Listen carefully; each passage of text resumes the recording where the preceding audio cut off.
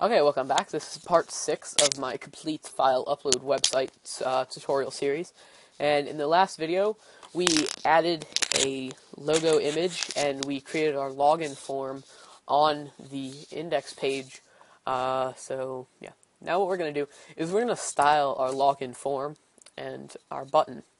And then eventually, pretty soon, we're going to style our links as well, just a standard link, which actually we'll do that first. So you want to go to your layout.css page. We're going to scroll down right above our corners, but below all of our div IDs. And I'm just going to throw in some comments here, and I'm going to say style form elements. Can't even spell elements. Okay, so what we're going to do is all you're going to type in is an A. Much like we did in our nav bar right here, we have A and A hover. We're going to be doing the same thing down here, except this is going to style all the other links. So it's going to style every other link except for in the nav. So the first thing we're going to do is we're going to give it color. That's probably really the only thing we're going to do. And we have the color picker here. Kind of get a, it goes like a blue color. Look kind of nice. Get something like this or something a little bit more bluish. Trying to get a nice color here. That'll be good. We'll just that totally did not work. Okay, well, let's try that again.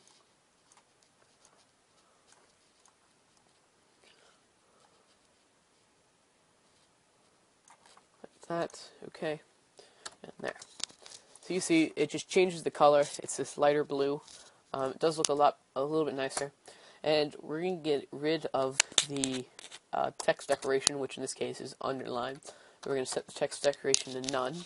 So it's just going to have nothing.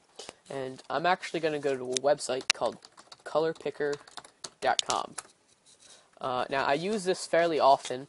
And it's really all it is just a color picker that someone made. It's very handy, and I use it a lot of the times to choose my colors because it's very simple to use and everything. So try that, and that's good for now. It's for the most part the exact same thing. So what I'm going to do now is that styles every link. Now what we're going to do is we're going to style the hovers. So a hover. And we're going to change the color, and we're going to give the color like a red. We'll give it red. It's right there. And we're also going to give it a text decoration of underline. So it'll underline the text when we hover over. Right there, you see? Right there. Looks a little bit nicer. So, yeah. That's what our links are going to look like. Alright. So, now what we're going to do is we're going to style our form. Now, before we do this, I am just going to give the password a value. And so, our password box a value of password. And our username box a value of username. There we go. Refresh. Now, because I actually have a username already in here, because it automatically fills it in for some reason, it's probably because something I use uses the exact same names, so it just automatically fills that in. Okay, so we're going to go to the layout page, and before we do this, I forgot that's not a form element. So style HTML elements. So to style our form elements, you can do one of two things. You can create individual classes for each element, like a text box, checkbox, radio button, and a submit button, which is what we're going to do because we're really only going to be styling two things. Which is text boxes and buttons. So we're just going to use classes. So the first one, you want to put a period that signifies that we're styling a class, and then we're going to say text box. It's going to be the name of it. And in here, we're going to say border. Oh, we're not going to give it a border yet. We're going to say background color. And we're going to give this a background color of a very light gray. Something like that.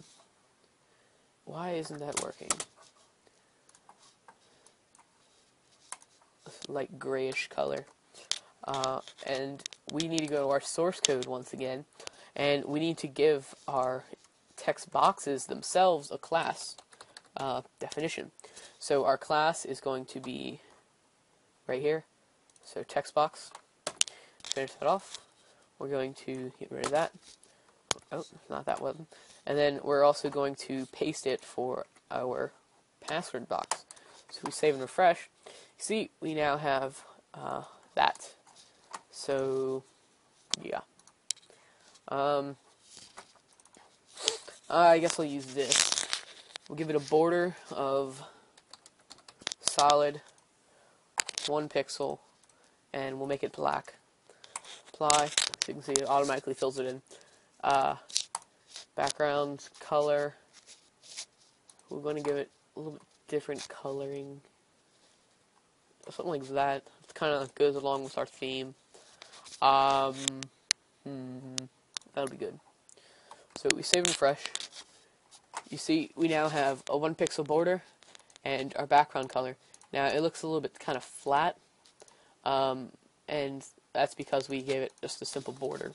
Now we're going to style our login button here real quick. So when we want to go to our source code, we want to paste our class in, except we're going to change the class name to button. And then we need to create a new class, class style, and call it button. And we're going to grab the border and the background, and we're going to change the background to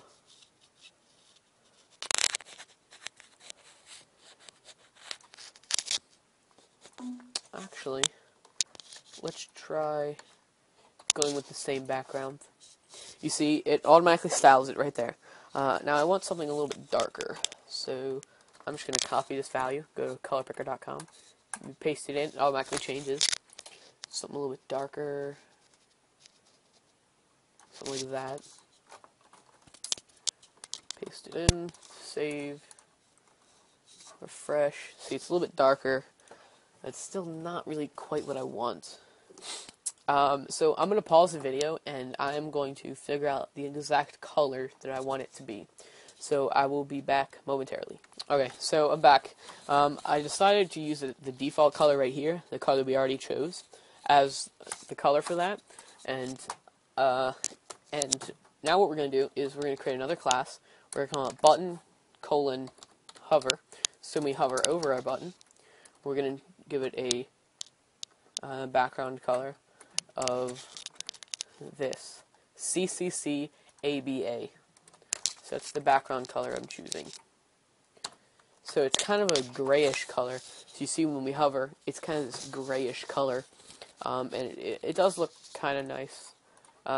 So yeah, yeah.